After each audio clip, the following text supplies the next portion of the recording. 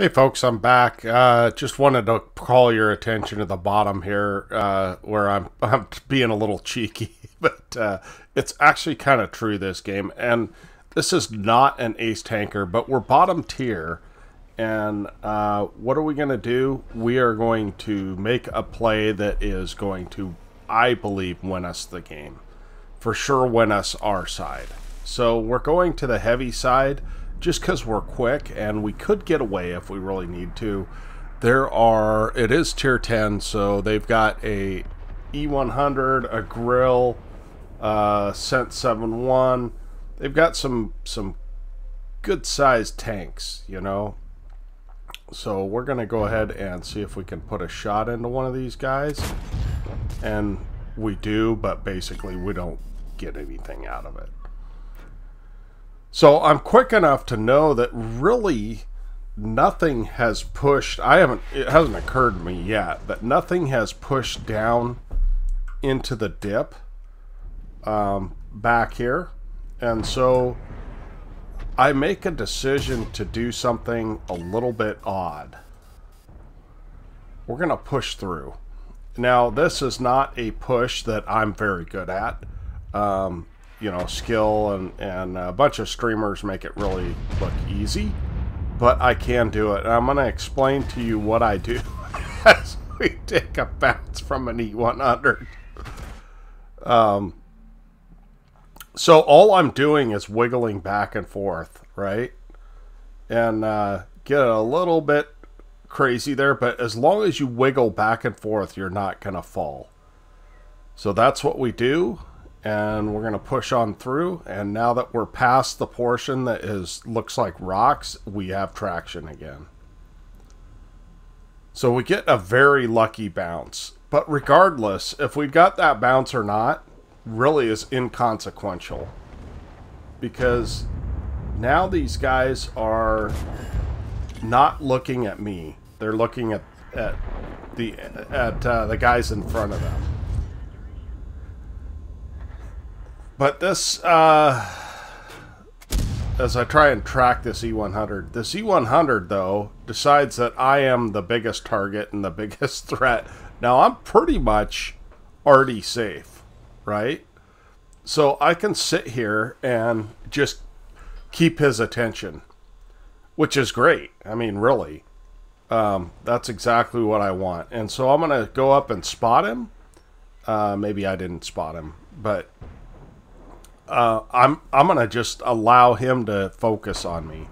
If he turns his focus elsewhere, I will shoot at him.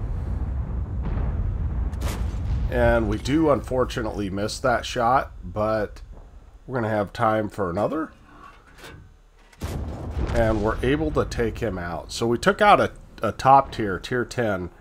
And not only did we take out a tier 10, but we basically... made this flanks hard to win, so for the enemy. So I've spotted the grill 15.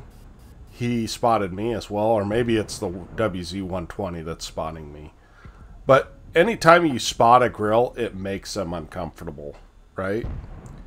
This is not going to be like some epic game, but it's more to show you positionally what you can do to win the game. Now, we don't have a lot on this side.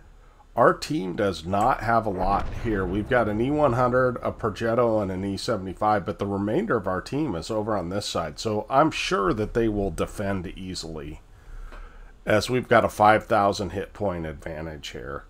So all I'm trying to do at this point is spot. I don't really care about getting damage at this point, as this WZ does continue to spot me.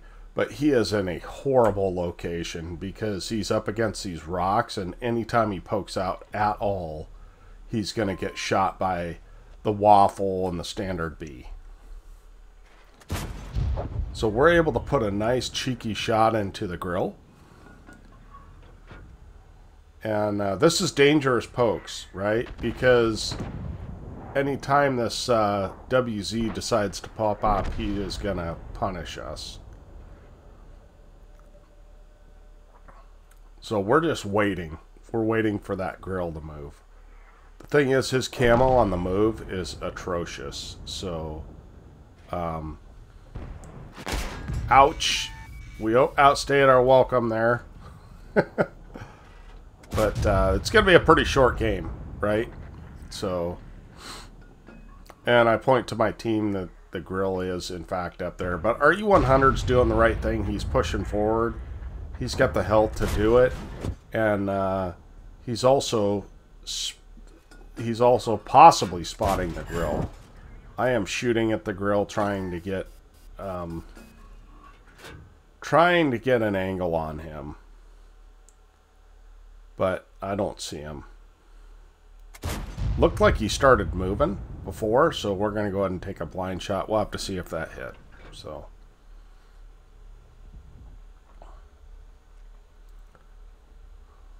So now it's just clean up on aisle 6. So, but I don't really want to push in with this grill looking at me, and I'm sure that he is focused on me because I am a free kill.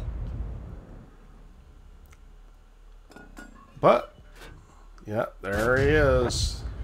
We're able to hit him again. And we back down just enough that he cannot shoot us. And he's still aimed at me. Isn't that weird? Like, why would he do that? But, nevertheless, it doesn't really matter. That is the end of the game. We have 1,700 damage and 608 assist. I just thought it was a great way to show. Sometimes people say, look at the map, look at the map.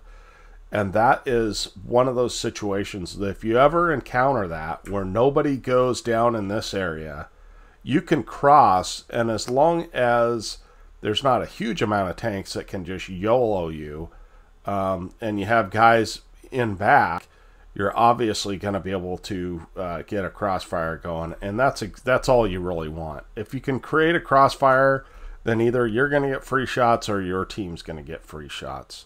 So I appreciate you guys watching. Let's go ahead and look at the after action on this, although it's not that impressive. Well, here we are at the after action. We got a second class out of this game. We're third on the team with we were second on the team with 2,200 damage and 922 XP. Our Gasor, he must have done a lot of spotting. Yeah, 2,800. So, and he did some damage too. So that thing's not a very good tank. 13 shots, 12 hits, 9 pens, and 900 assist. But basically, it was breaking that flank open that won us the game, I feel like. So, appreciate you guys watching. We will catch you on the next one. Tonester out.